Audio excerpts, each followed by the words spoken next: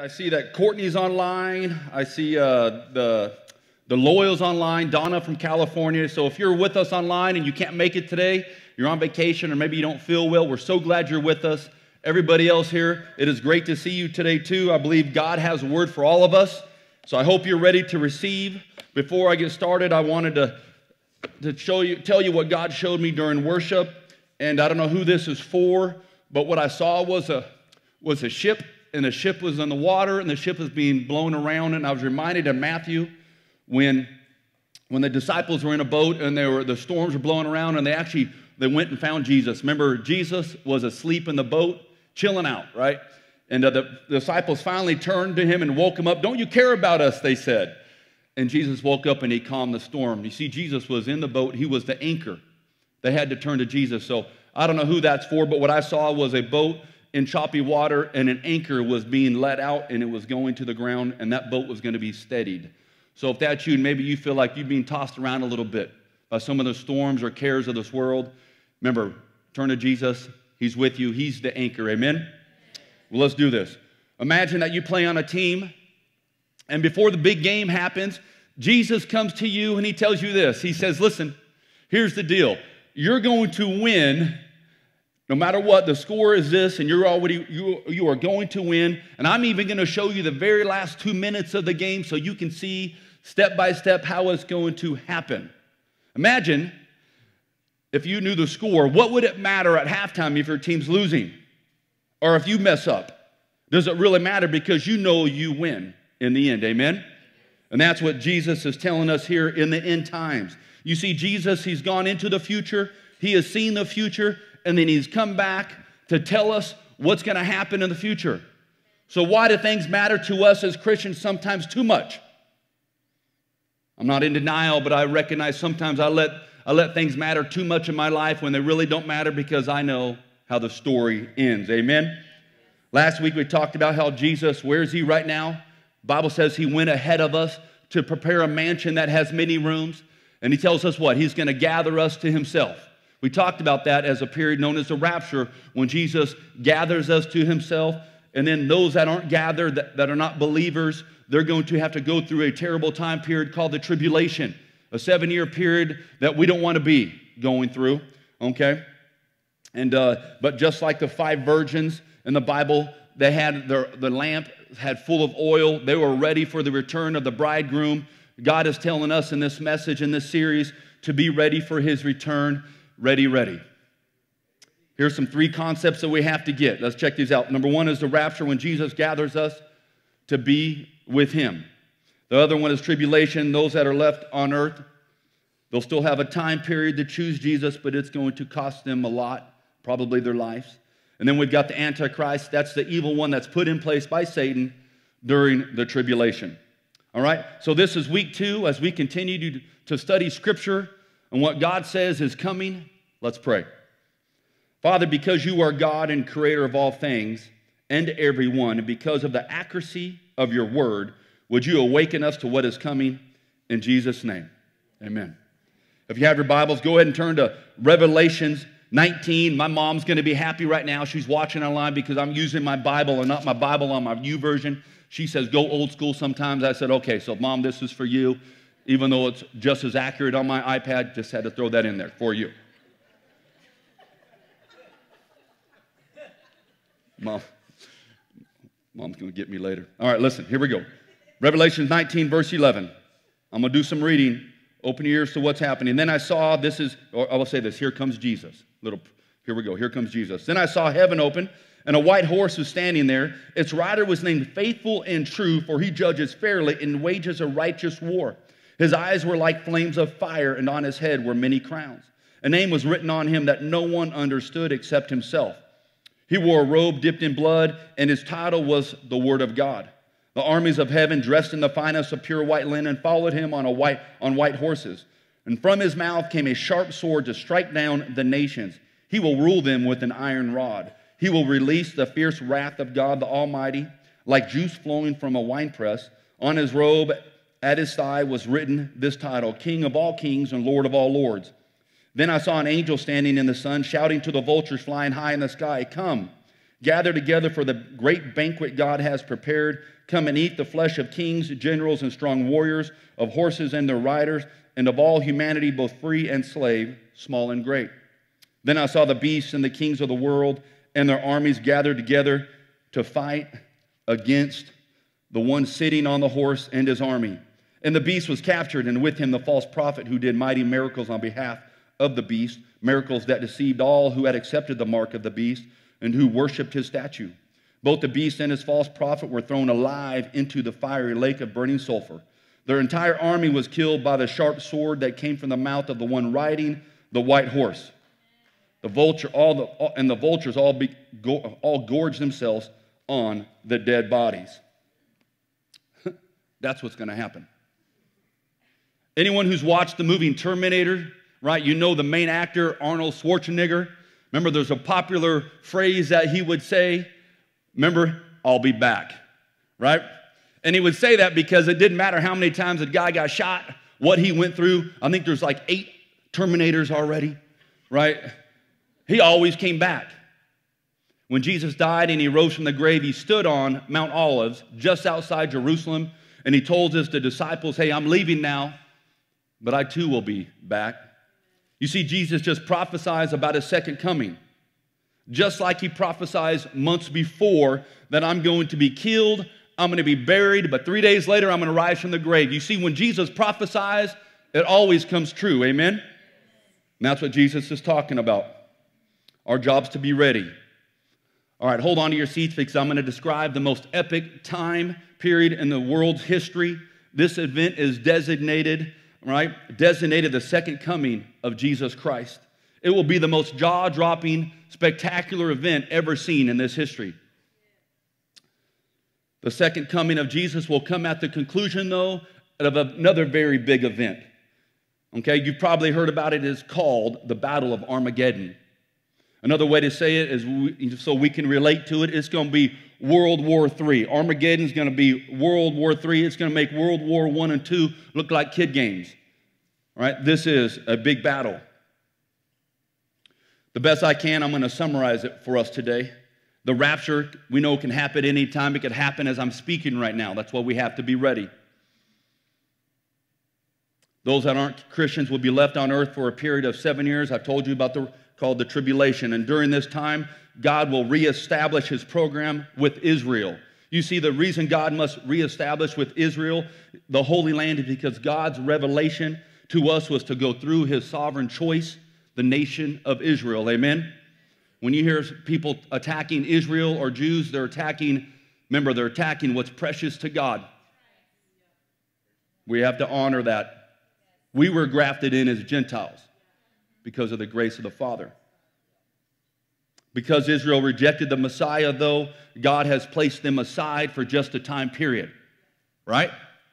The tribulation is going to last that 7 years. It'll be the end of our current history when that's over. And Antichrist, though, will, during that time period, if you read the scripture, will arise out of Europe.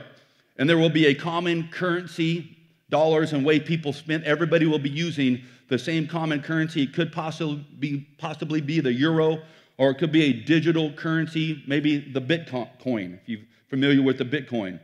The leader from Satan, the Antichrist, will arise, and at first he's going to look like a peacemaker.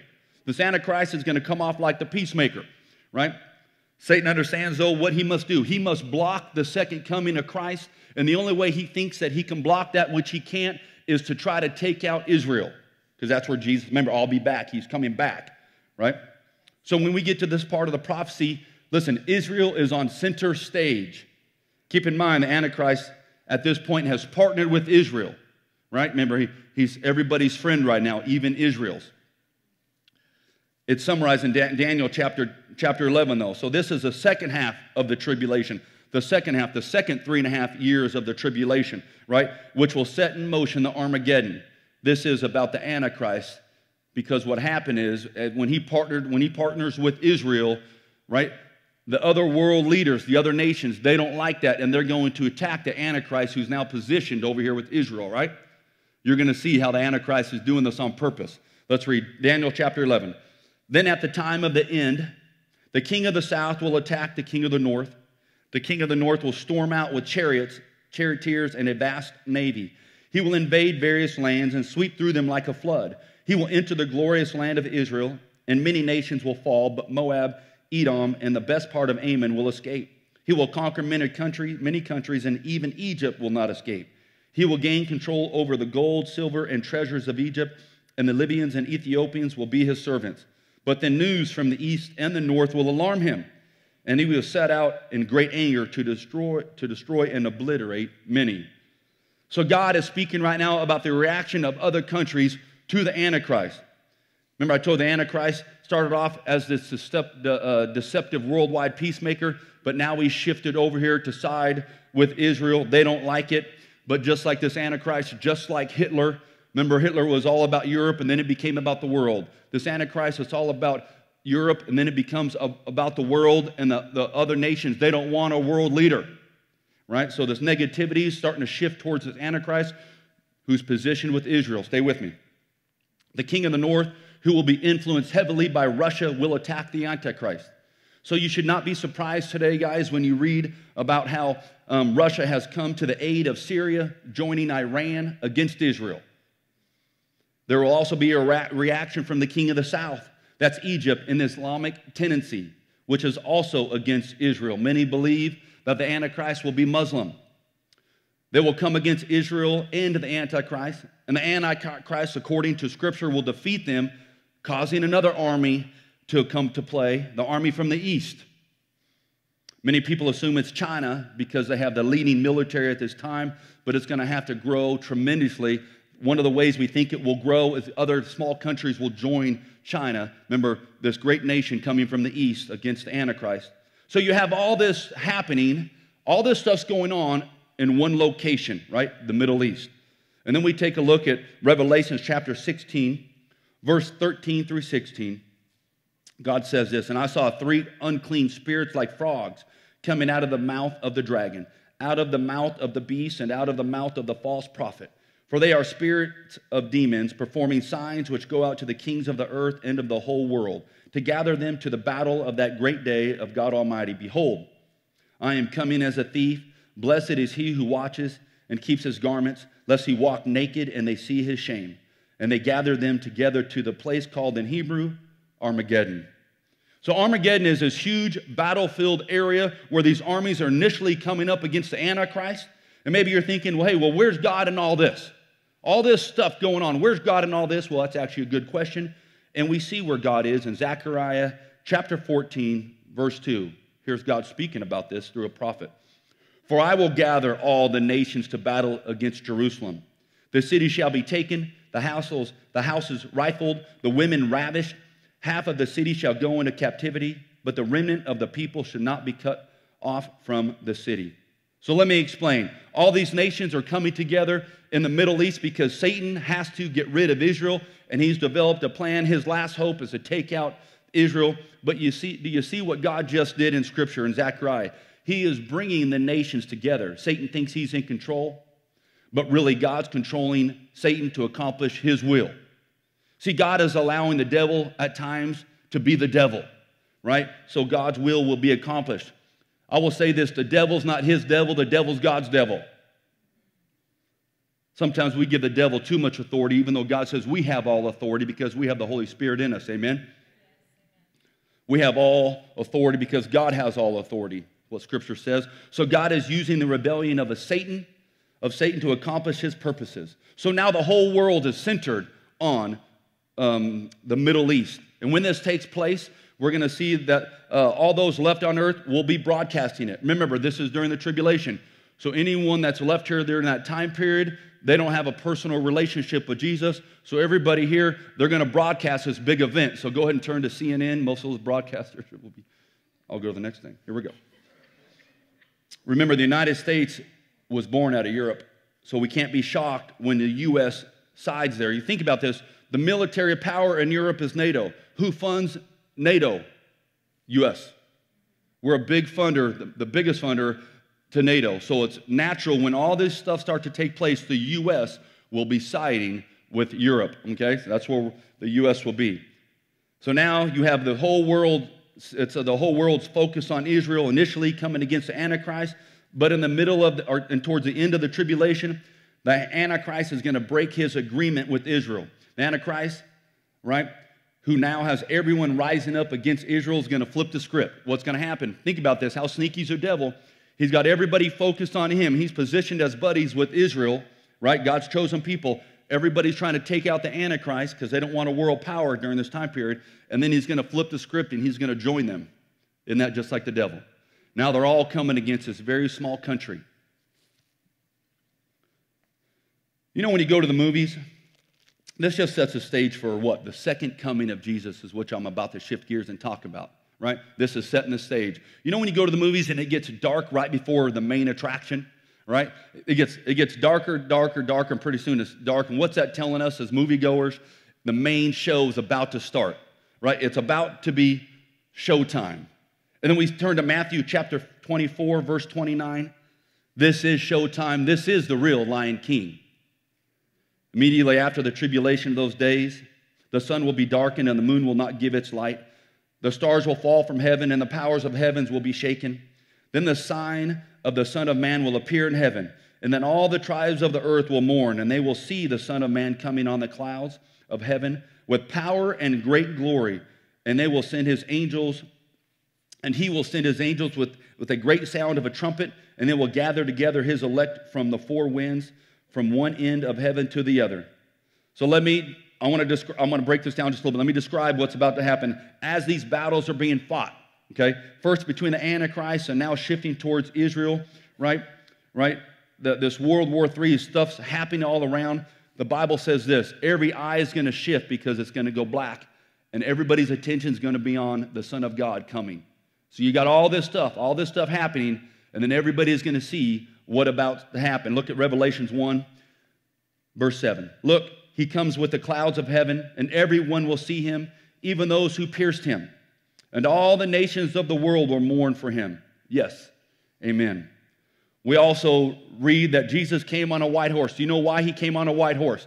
You see, back in biblical times, the Roman officer, when the battle was about over and he knew he was going to win, he'd go get on his white horse, because white horse was a signal of victory. Here comes Jesus. He's riding into victory, sitting on a white horse.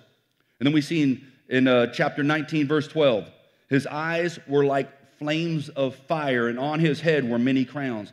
A name was written on him that no one understood except himself. Listen, flames of fire. This is not meek and mild Jesus, right? This isn't Jesus, I'm coming back so you can take my life again. This is Jesus coming back to take life. He's taking life that anyone that did not surrender their life to him. The Bible says you're either for me or against me. There's no gray area. I'm a good person. You're against God. You can't be good enough to get into heaven. God says no one comes to the Father except through Jesus. Remember the blood of Jesus on the cross for us? Aren't you thankful that you don't have to earn your way to heaven? Because ain't nobody going to heaven if it was up to us earning it, right? So we all have a choice, and right now we're in the age of grace, and we have cousins and friends and neighbors and work people that we work with, people in our area of influence that don't have a personal relationship with Jesus. And right now, I hope you're getting what I'm getting to you, is that we have to be urgent. We have to feel the urgency of what Jesus is saying in Scripture, that people need to know about him so they don't get stuck on this side. That's not his desire. He's building a giant mansion with many rooms. And I hope there's no rooms that are empty. But we have a part to play in that. You see, Jesus is not coming back before this to talk about himself. He's filled us with the Holy Spirit to empower us to talk about him. When he comes back, it's not going to be pretty for non-Christians. It's not his option A. It's really option B or C. It's not what he wants, but he's given people plenty of time. There's two ways that you can relate to Jesus right now. You can relate to Jesus on the cross as the Savior, or you can relate to Jesus on the throne where he's the judge. Well, here comes Judge Jesus. You know how every parent has two sides to them? You got the lovey-dovey, kissy side, huggy, right, parents? And then you got the look in your eye as you look to your child and you say, the child knows they've messed up and you better stop. Scripture said that Jesus' eyes were like flames of fire. Here comes a look. At this point, Jesus is coming back as judge. He's going to judge all the ones that have rejected him. And when he comes, it says in verse 13, it says, he wore a robe dipped in blood, and his title was the Word of God. The armies of heaven, dressed in the finest of pure white linen, followed him on white horses. So here's where you and I get to come in, right? Here's where you and I, we get a white horse. Remember, we've already been taken with him. In the rapture, you're taken. In the second coming of Christ, you're coming back with him. And I was talking to one of our elders, and he goes, Terry, it said they came from heaven, so you got to think about this. I wonder if the horses had wings. How'd they get there, right? We don't have every detail, but just interesting. So the world is all conversed right now on this Antichrist. Antichrist has flipped sides against Israel, right? Here comes Jesus coming back, and can you picture this? Here comes Jesus, the second coming. All the saints are behind him on horses. Here we are with Jesus, right? And where does he come? He comes back to his original spot. He's returning, Scripture says, to Mount Olives. Remember, I'll be back. He predicted it. It's going to happen. Here he comes. Verse 4 says this. When his feet hit the ground, think about it. In Scripture, it says when his feet hit the ground, it split the mountain in two. That's the power of God, splitting a mountain in two. And he said, here comes the vultures, because it's about to be mealtime. Because out of Jesus' mouth, the Bible says he will speak the word and it will slay nations. So this is not going to be a long battle, right? This is not going to be a long battle. This is going to be a real short battle. All those that have rejected him will be slaughtered. As we continue in verse 20, it says, then the beast was captured, and with him the false prophet who worked signs in his presence, by which he deceived those who received the mark of the beast and those who worshiped his image. These two were cast alive into the lake of fire, burning with brimstone. So Jesus will defeat men. He's going to defeat the Antichrist. He's going to defeat the false prophet, right? And then he's going to cast him into the lake of fire, and then he's going to deal with Satan in just a little bit. I know this is a whole lot of stuff, but we just got to get this. I know this is a whole lot, talking about all the different kings and how but you got to get a picture. Just because we don't understand every little detail at times doesn't mean we shy away from Scripture, yet sometimes we all can do that, amen? God is bringing us back to the truth today. He will come back as the King of Kings and the Lord of Lords is what Scripture says. He's described in the Bible as faithful and true. And when he comes back, he rules with an iron rod. Listen, based off, this is important for us right now. Listen, based off your life now will determine your position later. If you're a faithful follower of Jesus Christ, you will be highly positioned. If you are an unfaithful follower of Christ, you're going to be a street sweeper. You're going to be sweeping the streets in heaven. You'll be singing songs, but you'll be a street sweeper. You'll be assigned a role based off your faithfulness now. How faithful and dedicated a person lives their life on earth will determine your role in heaven. Let me show you this in Scripture. Look at Matthew 25, verse 21. His master replied, well done, good and faithful servant. You have been faithful with a few things. I will put you in charge of many things. Come and share your master's happiness. And we see in 1 Corinthians chapter 3, verse 13, their work will be shown for what it is, because the day will bring it to light.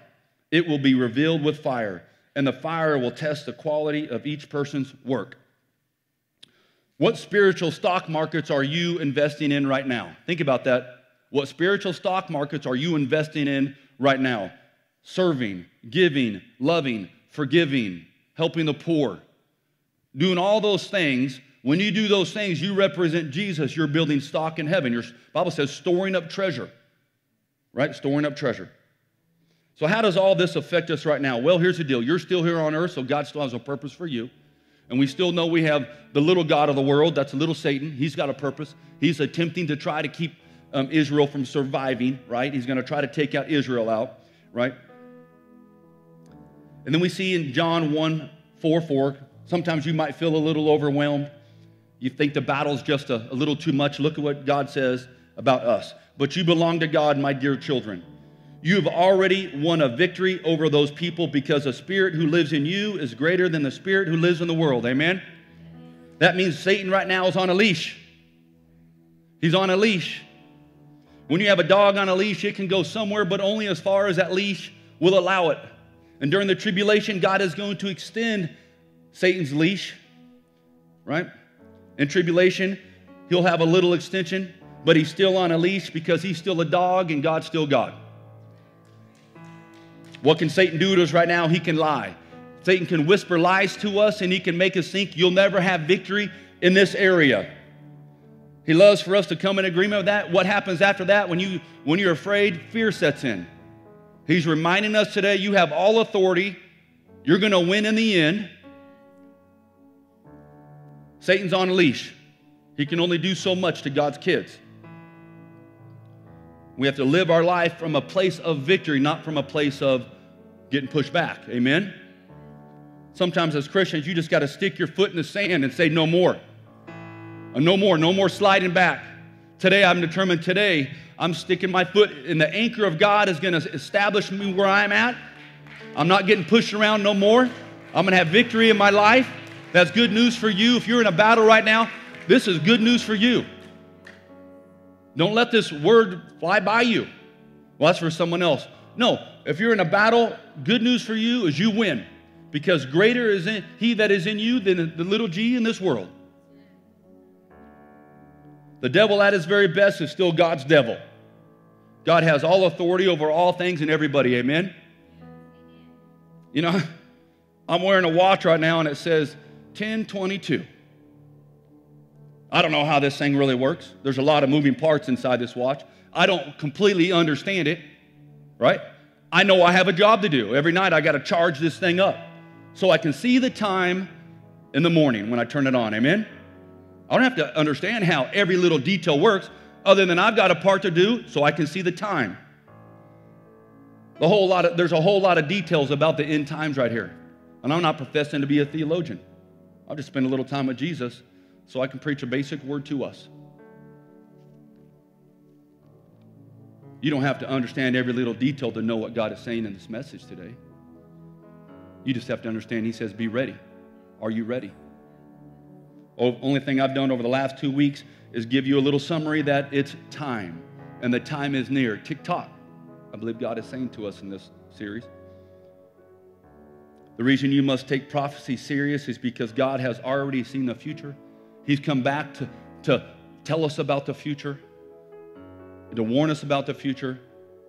And the word that God gave this Terry and also gave Terry Swisher this morning was the word urgency. That's been on my heart this week, preparing urgency. You see, God wants us to have an urgency to understand that He's returning soon. Those things in our life that we think are important, that are distractors in our life, they're not that big of a deal. Keep them in the right lane. Let us stay focused as a people. Focus on Jesus Christ and what He's doing in our lives. The main thing is the main thing because it's about to be showtime. Amen? Let's pray. Father, we thank You for Your word. We thank You for Your promises. Lord, that You promise that You're right now, you're building a mansion with many rooms to gather us to You. And when we come back with You on that glorious day of Your second coming, Father, Lord, there's already a victory established for us. Father, we pray right now that You'd give us an urgency to speak with boldness to anyone that doesn't know You right now. Maybe there's people out there that we've talked to many times. I'm just asking You, Father, Lord, to fill us with Your power, Your boldness, with Your Holy Spirit, that we will profess that Jesus Christ is Lord of Lords and King of Kings, and that they could have a personal relationship with You right now. God is to be more concerned about people than our own reputation. More concerned about people than our business. More concerned about what people, where their salvation is or where they're going, heaven or hell, than what we think if they're going to be my friend. Give us that burden, Lord, that urgency to understand what You're doing these last 2 weeks. If you're here today and you don't know Jesus, I want to say don't wait another day. You have no idea when Jesus is returning. He can return before I dismiss. If you don't know Jesus Christ like that, listen, going to church, you don't know Him. You could have 20 Bibles, don't mean you know Him. You know about Him. The Bible says when you confess with your mouth that He is Lord, and you've made Him the Lord of your life, that means He's the boss. If He's not the boss, and He's not I want to say you're not saved. Is He the boss of your life? If you've never made Him the boss of your life and said, I surrender to Him today, no more playing around. I'm going to just ask you, would you raise your hand and say, today be the day, Pastor? Anyone today that want a personal relationship with Jesus Christ, just slip your hand up. Let today be the day. Do not wait another second. Anyone today? I see a hand right up here. Amen. Amen. Let's give God praise. Anyone else? If you're online, just respond online. Maybe you're here today and you have a personal relationship with Jesus, but you've drifted away from the Lord. And right now the Holy Spirit's convicting you, and He's calling you back home. He doesn't want a distant relationship with you. He wants an intimate, close relationship with you. And if that's you today, and you say, I'm going to recommit my life to Christ today, I'm recommitting. I played games, but I'm no more playing games. I'm back in it with Jesus. If that's you, slip your hand up. You want to recommit your life to Christ today? I see a hand right there, another hand back there. Anyone else? Anyone else? Amen. All right, here's what we're going to do. Families, we pray together. We're going to celebrate what will happen. Just repeat after me as family. It's okay for families to pray together. That's normal. Just repeat after me as we go along with these decisions, these important decisions. Dear Heavenly Father, forgive me for my sins. Forgive me my sins. Make me new. Make me new. I believe you died on the cross. I believe you died on the cross. And you rose from the grave to give me life. To give me life. Take my life. Take my life. It is yours. It's yours. In your name we pray. In your name we pray. Amen. Let's give God a clap of praise. God is so good. If you raise your hand, we have a gift for you in the lobby. Make sure you grab that by the Welcome Center and grab that gift. We're super excited for you. Even visit with myself, Pastor Tanya, Pastor Garrett, one of the other leaders here, and let us talk, visit, pray with you. We're super excited. Hey, we're going to stand back up in just a second. We're going to worship God one more time. Let's worship our way out today. Let's give all God all glory and praise. Amen.